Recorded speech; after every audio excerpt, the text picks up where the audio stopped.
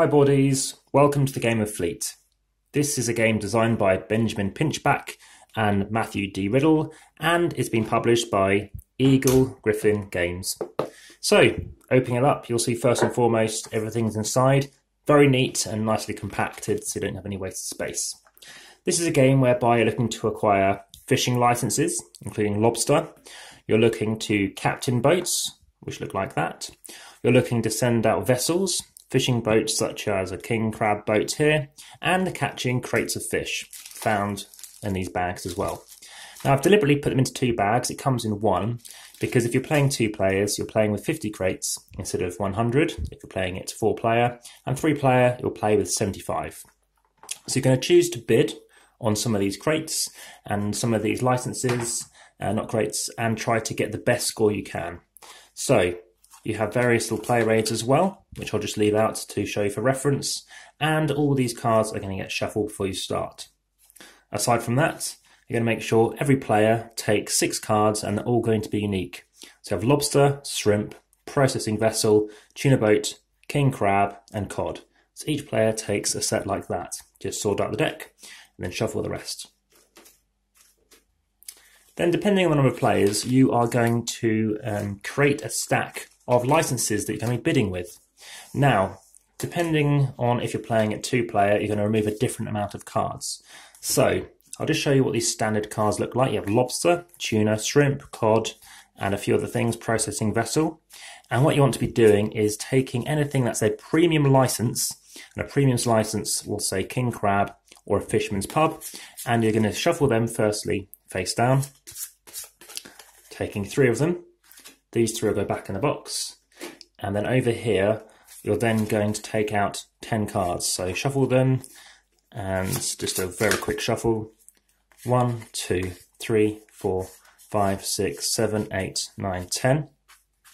You're then going to take 4, leave them aside.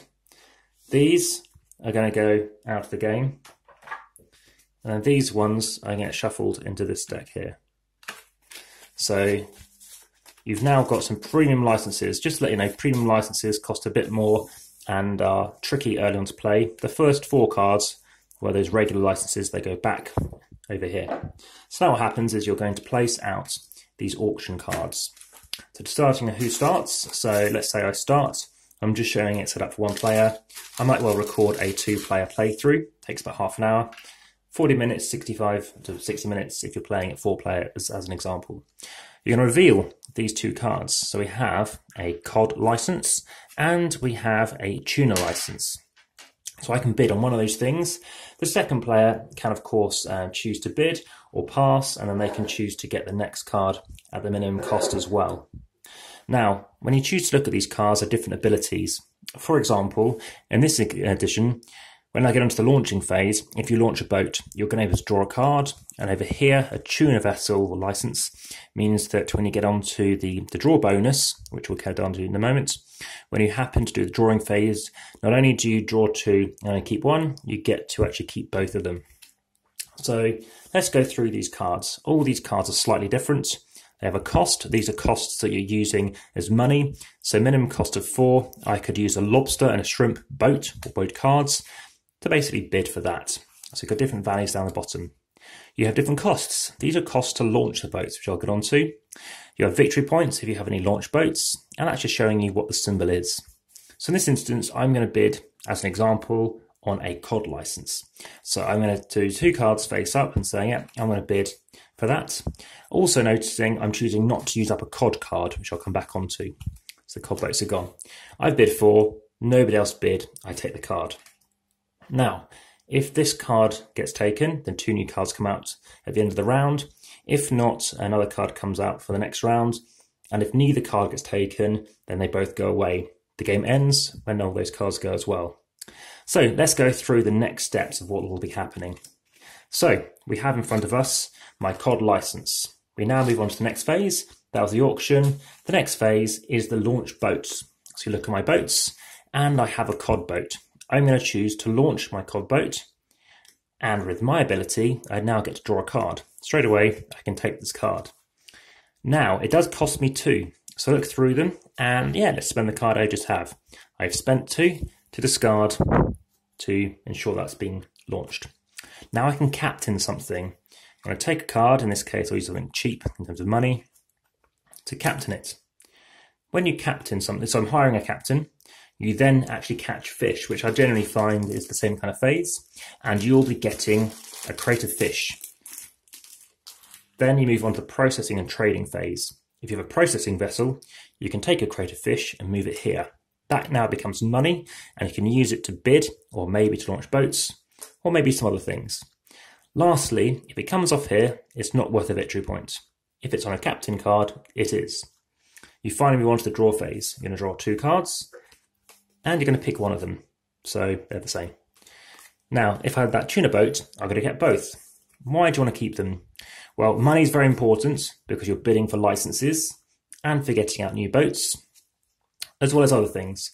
You might want to diversify and get lots of different kind of boat cards. So whatever license you're bidding on, you can choose to go for. Maybe you want to notice that you've already got a COD license, so you need to keep a COD license in your hand. And remembering that even though it's a free action to place down a captain, it's still going to cost you a card that you've had to place down there. So in this case, like I said, I used a king crab worth 1. At the end of the game, once again that deck's run out, you're then going to see how many points you have, how many points you get from licenses, so 4 here, 2 for the boat, and if that was on there, there'll be 1 for the crate of fish, and you times it about all the other things you have. See if you have the most, and you win. Very good quality cards, very, very thick, very nice. This was a Kickstarter game, and lovely artwork, really like that too. I have eaten fish and then played Fleet. I have played the game of Fleet in Fleet. In fact, I was on a canal boat just before playing this as well. In terms of how the game works, it's very tight in terms of keeping an eye on your money, basically getting those cards as a resource, being aware that you still have to pay stuff, noticing that you have other cards here such as the shrimp card, which makes things cheaper to launch, and ultimately if you've got a couple of these, you're able to get most of the boats out for free. If you happen to overpay, you'll get no change, and if you happen to get more of the same type, as you can see, things get better. If I launch a boat, I'll get 3 cards if I've got 3 COD licenses. So you're looking to maybe get lots of boats out, or captains, or considering getting lots of licenses. So there's an engine building aspect, a very nice mechanism, but you have to be aware when do you start switching from getting out expensive licenses to choosing to get out your boats. Additionally, every single round, you're getting more and more cubes on here, up to a maximum of 4. So there's something else to be aware of. I'll just touch on some other bits. So this is a game, I think it's a very good game. It's a bit heavier than most things. It is ages 10 plus. And there's an expansion. You can get a Fleet the Dice game, which I have here, called Captain's Club and the Research Vessel. These are premium licenses. And in this instance, it's going to cost you a minimum of 10. You'll get 7 victory points.